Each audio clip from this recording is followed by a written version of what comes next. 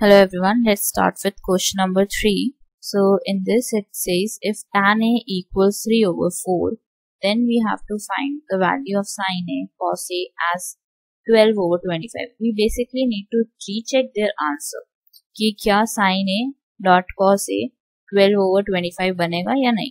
तो सबसे पहले हमें गिवन है कि tan A इक्वल्स है 3 over 4 के, तो इसको हम रेशियो में ले रहे हैं, तो हम इसके आगे वेरिएबल लगा देंगे, दैट विल बी x. अब tan A क्या होता है, p over b perpendicular over base. तो एक ट्राइंगल बनाते हैं जिसपे we will mark the perpendicular and base 3x and base is 4x. अब hypotenuse is unknown, this is my angle A, this is my B, this is my point C. Perpendicular पता है, base पता है, hypotenuse निकालना है. तो which formula we have to use is, we have to use Pythagoras theorem. तो Pythagoras theorem क्या होती है, हाइपोटेनियस का स्क्वायर परपेंडिकुलर का स्क्वायर प्लस बेस का square. Perpendicular is 3x square, base is 4x square, 9x square plus 16x square. So it will be 25x square. It is h square 25x square. तो अब हमारे पास 25 को reduce करना है, it will be 5x whole square. Square से square cancel कर दो, h की वैल्यू कितनी आ गई 5x.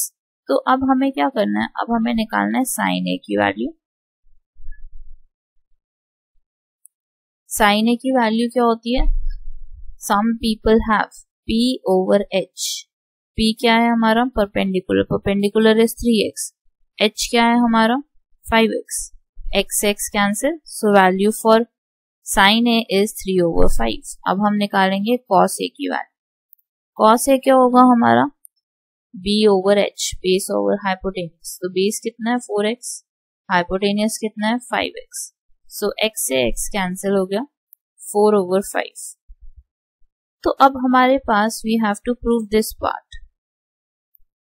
तो ये पार्ट प्रूफ करने के लिए हमें दिखाना पड़ेगा कि sin A dot cos A is making 12 over 25. तो sin A की वैल्यू डालते हैं, it is 3 over 5. cos A की वैल्यू डालो 4 over 5. 3 into 4 कितना हो गया 12, नीचे कितना आ गया 25. So yes, it is correct. Left hand side is equal to right hand side, hence verified for question number 3. Thank you for watching this. Please like, share and subscribe.